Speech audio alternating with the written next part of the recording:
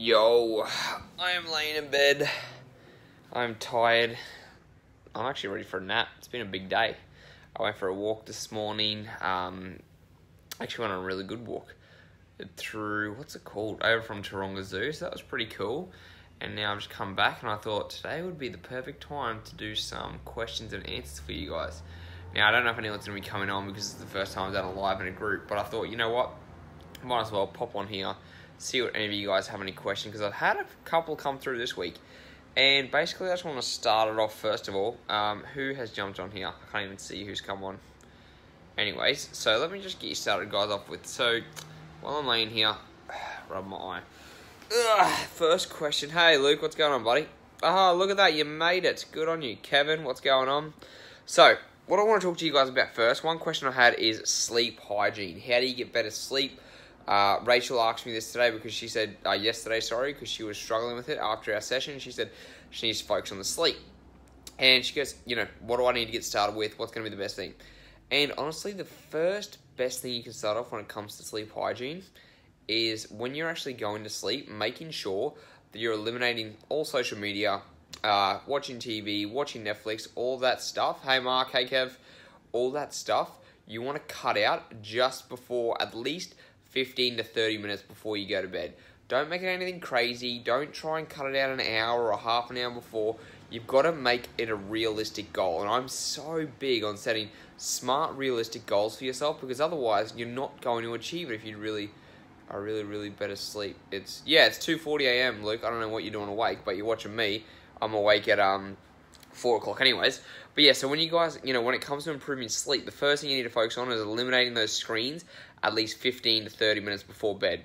Now, I've talked about it before. If you guys have downloaded f.lux for your computer, for your Mac, you've got Night Shift on your iPhone that you can use. Those simple little things that you use, I'll actually explain it right now how to use Night Shift on your iPhone. So if you go to the settings, and then you go down to lighting, then you can adjust the night shift setting. And when you go to night shift, what's going to do is it's going to change your screen temperature at night, so it's from bright to dark. Bright to dark. And what happens there is it's going to reduce the amount of light shine on your eyes, because the blue light at night time is what keeps us up. So the first thing to prioritize your sleep hygiene is simply eliminating that blue screen 15 to 30 minutes before you go to bed. Use f.lux and use your night shift mode on your iPhone or on your Android, the same type of thing. Hey Chris, what's going on, buddy? Good to see you there. And so they're really simple things for you guys to start off with to increase your sleep hygiene. Now, if you're not getting enough sleep, and let's say you want to go to bed at 10:30, but right now you're going to bed at 11:30. Well, instead of saying I'm going to try and go to bed from 11:30 until 10:30, set yourself 15-minute increments. So instead of going from 11:30, I'm going to go to bed at 11:15 every single night for the next 2 weeks. Once you've made that a habit, then you bump it to maybe 11:10 or 11:05 or 11 o'clock. But you don't try and jump from 11:30 until 10:30, because that's a whole hour. I mean, yeah, it's great if you could do it, but you do stuff in that hour. And so all of a sudden, if you have to cut that out because you don't want to do it anymore, it's not that realistic. So always just try and make it a small, manageable goal. Just set it something as simply as that. So the first thing you want to do when it comes to sleep hygiene is cut out those blue screens.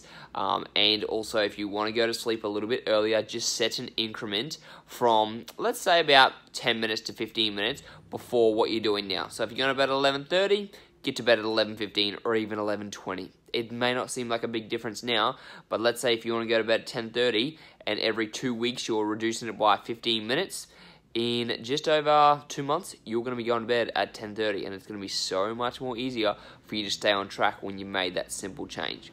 Now, while I'm answering these questions, if any of you guys have any other comments down below, make sure to comment, because I want to be able to answer them on point, which is why I decided to do it in the group today. Another question I had was, why do I cut out caffeine every couple of weeks? And this one's pretty simple. One, I'm addicted to coffee, right? I fucking love coffee. But I drink too much, it makes me jittery, it makes me crazy, and then when I start to get used to how much I'm drinking, I'll drink more and more and more. And then guess what happens? I don't sleep properly, and then I don't get focused. And then, you know that point where you're like, I'm having too much, okay? So I don't want that to happen to me. So what I do instead is I'll do 3 weeks of drinking coffee, whatever I want to do, and then I'll have 1 week without coffee. Steven, how you doing, buddy? How's work been going? And so when I take that week off coffee, it's just the week. It's just not having any coffee. I just do decaf, and it just helps me reset myself so I'm not addicted to it all the time. And it also resets your adenosine receptors. So what that actually means, when you reset your adenosine receptors, that means that you're able to get a big stimulant hit with not as much as a need of coffee. Hey Nick, how you doing, buddy? So let's say if you need 3 coffees to feel awake and feel awesome, and then all of a sudden you take it away for a week and you come back, you're probably only going to need 1 or maybe 2 coffees to get the same hit. Like for me, I've had my week off, and today I just went, oh, nice one, Stephen. Sorry for me, what I said. I just had my week off coffee, and I had 1 today, and I'm like, whoa! And like, I just felt so good. And so when you can do things like that, you know, when you just cut it out a little bit, you're going to be absolutely fine. And it's not hard when you do it once. Like when you do that week without it, yeah, it's hard at the start, but then when you keep doing it, it's going to be easier and easier. Don't forget, guys, if you have questions, make sure to ask the question down below, because I'm going to be answering them. And also, can you give this a thumbs up? Just make it a thumbs up, because then more people see it in the feed and they can join. So just give it a like. What else are the questions that I have? So yeah, so apart from that, it also resets your adenosine receptors, like I said. It helps you kind of just show yourself also that you're not addicted to caffeine, because the worst thing is that we have to rely on caffeine. And no one, thank you for the thumbs up. And then we don't want to have to rely on something. Like, you know, if you, like, let's say coffee went extinct, right? What are you going to do? You're going to go fucking crazy. So you've got to prove to yourself that you don't have to rely on stimulants like coffee or pre-workouts or any of that stuff to get you through the day. So if you guys are interested in, you know, kind of cutting out coffee, thank you guys. If you guys are interested in cutting out coffee, make sure to ask me, because I will give you a little bit of a guide on how I do it. Actually, do you guys want a guide on that? Do you want a guide on how to cut off coffee just for a week? Like simple little strategies you can do so you can avoid it, or like so you can still get through the week but cut out coffee? If you do, just say down below, like, yeah, I'd like to have a guide, because I'll give it to you guys. Like, I'm not stressed about it. I'll make up something, but I'm not going to make it if nobody wants it. So if you see this later on and you're like, hey, I really, really want that, I want to know how Tyson does a week without coffee. Like, does he have herbal teas? Does he have green tea? What does he have? Just comment down below and I'll send it through to you. So that was the question about coffee. I went over the sleep. What other question did I have this week? Oh, macronutrients. A lot of people are asking me, you know, like, yeah? All right, no worries, Chris. I'll do it for you, mate. Hello? Oh, am I still there? Yeah. A lot of people have been asking me lately. Sorry, Dad just tried to call me. He interrupted me. Damn it. Fuck, what question did I have? I just got blanked out. Oh, macronutrients. Protein, carbohydrates, fats, all those type of things.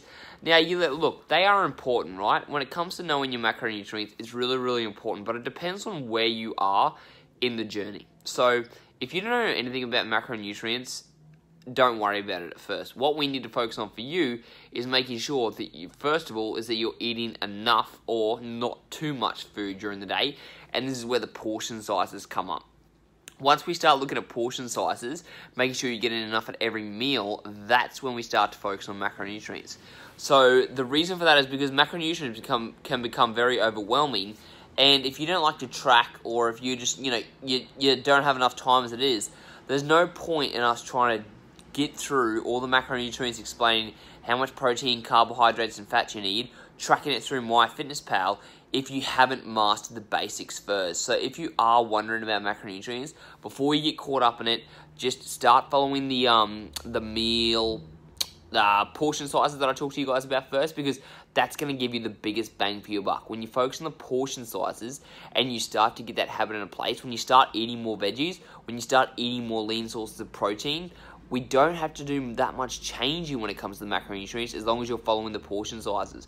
And I've got the guide, well, I'm looking around, I've got the guide in the group. So if you guys, you know, are looking for it, it is in the group, and you just go to this, you have a look at the top, or the right hand side where it says files, and then you click on files, and it'll have a calorie control guide, and that's the one you want to use for there.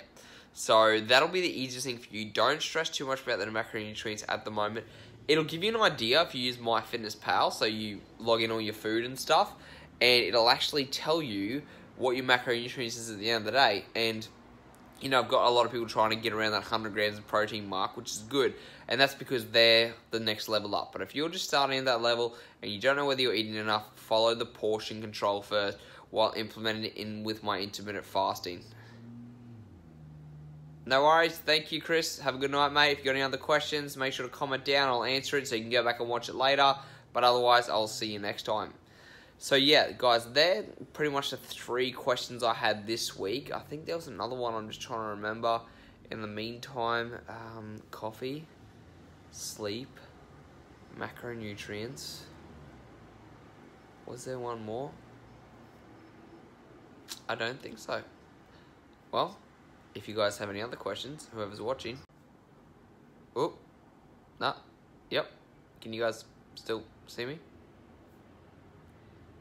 Yeah, I think so. But yeah, so basically, we covered sleep, we covered macronutrients, we covered, what's the other one I talked about? Sleep, macronutrients, and the other thing.